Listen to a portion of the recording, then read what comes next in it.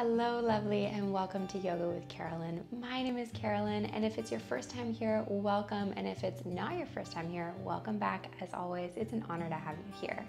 In today's hands-free yoga flow, we're going to give those wrists of yours a break and lean into the support of your beautiful feet. So let's root to rise together in this hands-free yoga flow. Welcome to Yoga with Carolyn, teaching yoga students how to find more comfort and presence in life through the lessons of gentle hatha and yin yoga, no matter your shape or ability to touch your toes. All right, my lovely, so hands-free yoga flow. This is a really accessible approach to practicing yoga, especially because a lot of yoga flows have quite a few different movements, different poses that can be a lot on the wrists.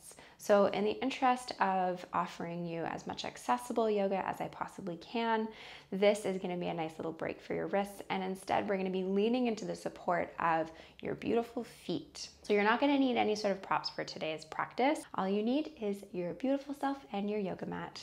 So making your way towards the front end of your space and choosing how you like to place the feet. So we'll break down Tadasana, mountain pose, in a little bit, but first I'll just invite you to arrive, but being intentional about where your feet go. So creating a stance in your feet that feels supported and that feels grounding for you and your body today in this moment.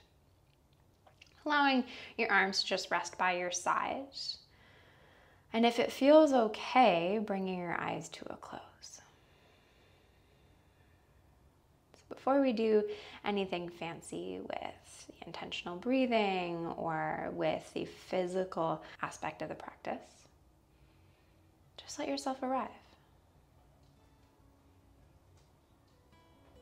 This moment of tuning in, of checking in, being an incredibly impactful and important aspect of your practice.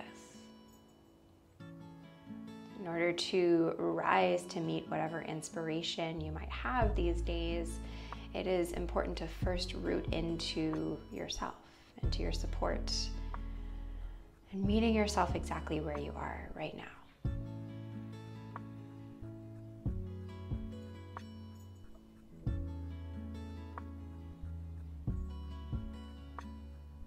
And allowing your breath to deepen and lengthen as you call in a breath that feels expansive.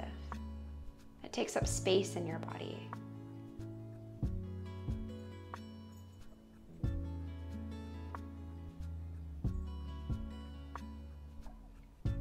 And to allow to give you a little bit more of an invitation to arrive.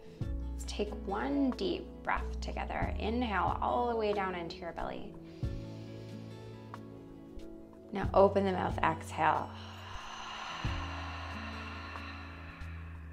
Do that 2 more times. Inhale. Out the mouth, exhale. Last one, breathing all the way from the soles of your feet up to the crown of your head.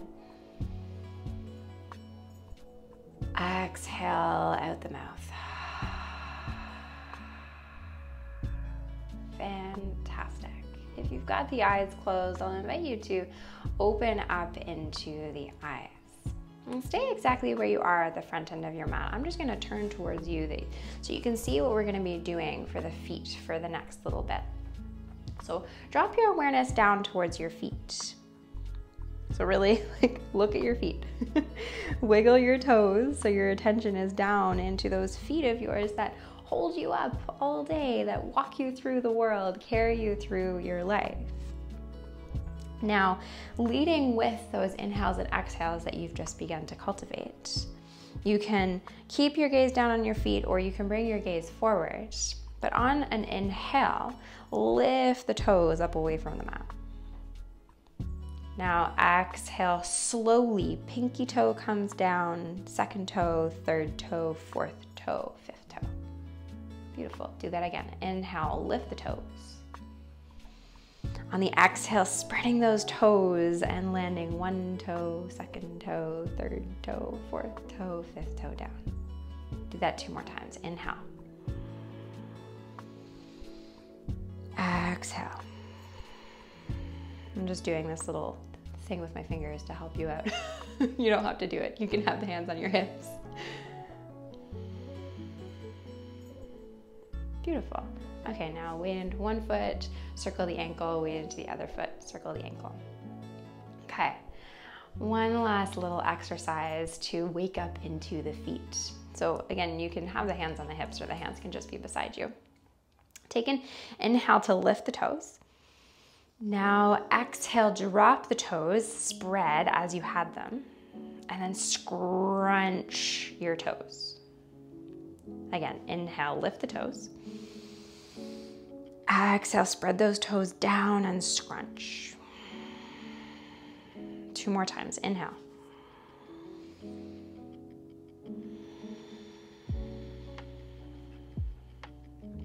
Last one.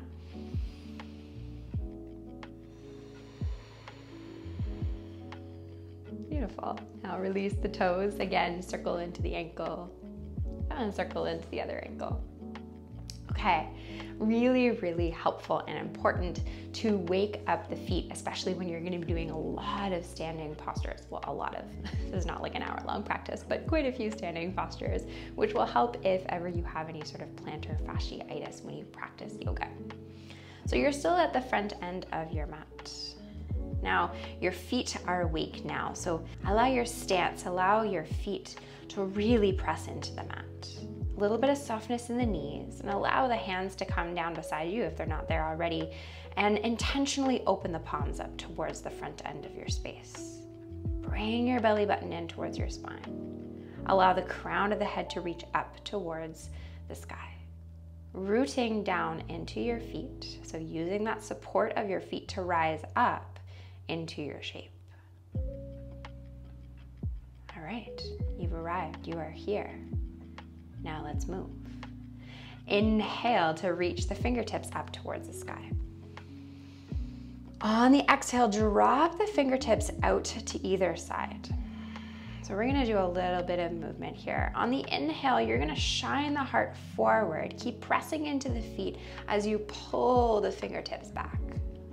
On the exhale, you're gonna sweep forward. If you're in a tiny space like I am, just bear with me. Reach the fingertips forward as you've spread the shoulder blades wide. So you're still really strong in the legs. Inhale as you open the heart, shine the heart forward, spread across the heart. Exhale as you sweep the fingertips forward, spreading the shoulder blades wide. One more time, inhale. Maybe the gaze comes up on the last time. Exhale, fingertips reach forward. Inhale to allow the hands to drop back down to either side and bring your hands onto your hips. Bring the weight into your right foot to pick up into the left foot just so that then you can step that left foot back behind you. So coming into a high lunge. So that right leg is bent, right knee is above the right ankle. Back leg is strong. So again, let's explore that rooting to rise here. So press into your feet, feel that heaviness in your tailbone with that solidity, that groundedness in your shape. You can then choose to either have the hands on the hips or reach the fingertips up towards the sky. When you reach those fingertips up, allow the shoulders to drop away from the ears. If you're feeling at all wobbly in this shape today, then you can widen your stance so that you're more kind of like on train tracks than on a balancing beam. Fantastic. Take an inhale here. On the exhale, straighten into that front leg. The hands come down. Inhale, bend into that right knee, reach the fingertips up. So feel the opposite. You're sinking down, but you're rising up with the arms. Exhale, straighten that front leg, hands come down. One last time, inhale, reach those fingertips up, bend into that front knee. Exhale, you bring the hands down, straighten into that front leg. Fantastic. Coming into warrior two, so you're gonna pivot on that back foot, back heel comes down. Adjust your stance here so that you find that alignment of that front heel is in the middle of that back foot. Front knee is bent. Open up into the arms, soften the shoulders. Notice if you're kind of reaching forward a little bit more or reaching back. So you want to be stacking shoulders above hips. Gaze is now above the middle finger of the right hand. So staying with that flowing movement. Take an inhale to straighten that front leg. Right fingertips come up, left hand reaches on that back leg. Exhale, you sink back down into your warrior two. 2 more times, inhale. Exhale. Enjoy that sinking down, rooting down, to then reach up, expand, finding that stretch. Exhale as you sink back down. Bring the hands onto the hips, straighten into that front leg. And now allow both of your toes to now be pointing towards the side of your mat. And then from this shape here, you're gonna come into your warrior two towards the back end of your mat. So pivot on your feet.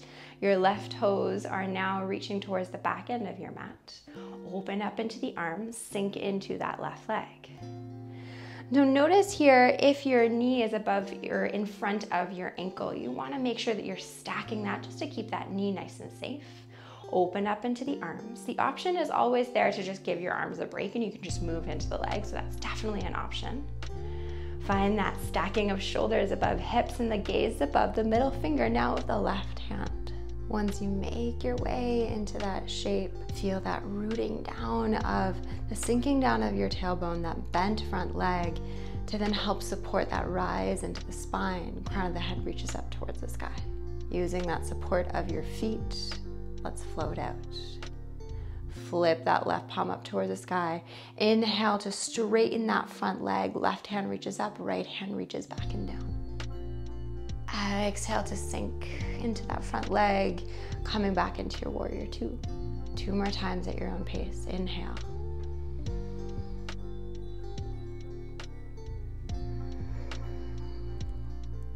Don't worry about making it look perfect or feel fancy or making sure that you're doing it right. Just enjoy it.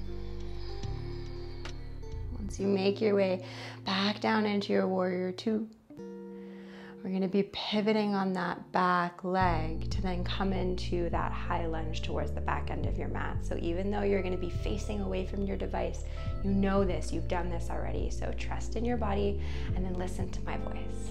So hands on the hips to then begin to lift that back heel so that you pivot your front hip bones towards the back end of your space. Adjust the feet so you widen your stance a little bit. Train tracks, not balancing beam. Those hands on those hips just so that you can make those adjustments with support. And then when you're ready, reach the fingertips up towards the sky. Once you make your way there, allow the shoulders to drop away from the ears. Take an inhale here, please. Exhale to straighten into that front leg, fingertips come down. Inhale. Exhale, straighten that front leg, hands come down. Last one, inhale, bend into that front knee, fingertips up. Exhale, straighten, hands come down. Bring the hands onto those hips so that you now pivot towards the left side of your yoga mat again. Making your way into this wide-legged shape with the feet. So work from the ground up. Bring your attention to your feet. The outer edges of your feet are parallel to the front and the back of your space. Lift up into the arches of your feet, and you'll then notice that maybe your legs engage. So lift those kneecaps, hug the inner thighs in towards each other. Notice your tailbone. So allow your tailbone to feel heavy. Maybe that means you tuck your tailbone a little bit to engage into the lower abdominals. Now, from this shape here, let's find a little bit of movement in the arms. Reach the fingertips forward and then allow the fingertips to come out to either side. All right, we did this at the very beginning of the practice. Take an inhale to open the heart, reach the fingertips back. Exhale to reach the fingertips forward and round into the spine. Inhale as you open the heart, reach the fingertips back. Exhale as you round into the heart, reach the fingertips forward. One last time, inhale, open. Exhale, reach the fingertips forward. Beautiful. Inhale, open those hands. And then allow the hands to come down onto the hips. Take an inhale, reach the fingertips up towards the sky. On the exhale, tip the hips back, reach the heart forward, bring the fingertips all the way down. Inhale to bring yourself all the way back up. Press into those feet, use those legs. Exhale.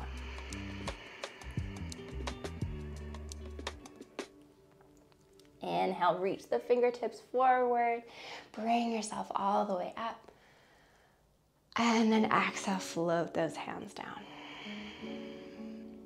Tiptoe the feet towards each other so that you bring yourself in towards the center of your mat.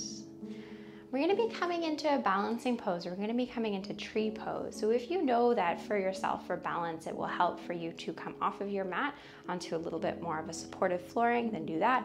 Bring yourself towards a wall, towards the couch, whatever you've got nearby, if you feel like it would be beneficial for you to have extra support. And this is really where you're going to use that support, that connection into the floor to really support yourself in this shape. Your attention comes into your left foot. So I'm not mirroring you here. So my left foot is your left foot here. So press into that left foot. Find that integrity in the feet so you know what you're doing here. Press into all 5 toes, into the heel. Lift the kneecap a little bit to engage into that leg. Okay, option 1 is to keep the right toes on the floor and then open that right knee out towards the side. So this is tree pose. This is you exploring tree pose with a little bit more support on the floor and really exploring that opening into the hip. Option 2, if you feel like you want to come into option 2, would be to lift into that leg, bringing the sole of the foot on the inside of the bottom part of your leg, right underneath that knee. Option 3 would be to lift all the way up, allowing that foot to come into the inner thigh. The trick to keeping it up there is to really hug into the center line. Hands can stay on the hips, hands can come into heart center, or hands can reach all the way up towards the sky.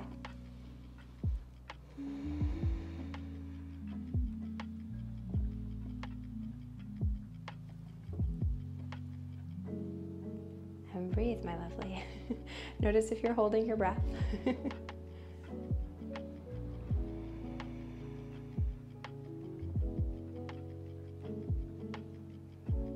Then to release out of the shape nice and slow, you can use the hand to slowly step that foot down. And then shake out into that standing leg, so circle into the ankle. And then getting ready to come into the shape on the other side, bringing those hands onto the hips. Find that integrity, that rooting down into your right foot, engage into the legs. Like you've got like roots really sinking down under the floor, into the floor to really support yourself in your tree pose. And then choose where you'd like to go. The options again would be to keep the toes on the floor, open up into that knee. Option 2 is to raise that leg up a little bit, or that foot up a little bit, right underneath of that knee. Option 3 is to bring that foot to the inner thigh. And then choosing where you'd like to place the hands. Know that this side might be completely different than the other side. That's okay. That's just the beauty of balance. We use the lesson that you are exploring in today's practice of rooting in order to rise. Rooting into what is supportive, what is grounding for you in order to rise to meet whatever potential, whatever inspiration comes your way.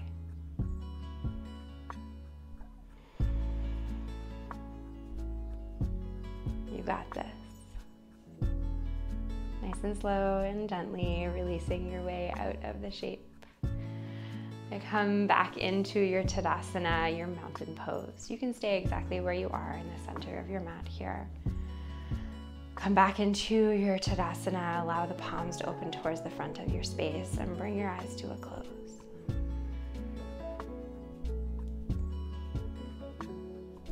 Allow yourself to really sense into the support of whatever is supportive for you.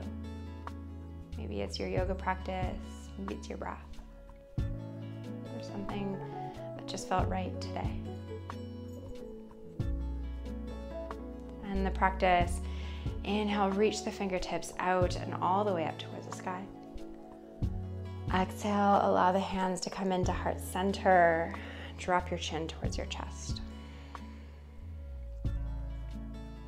Giving yourself a moment here at the end of your practice to celebrate the time that you set aside to do something for you.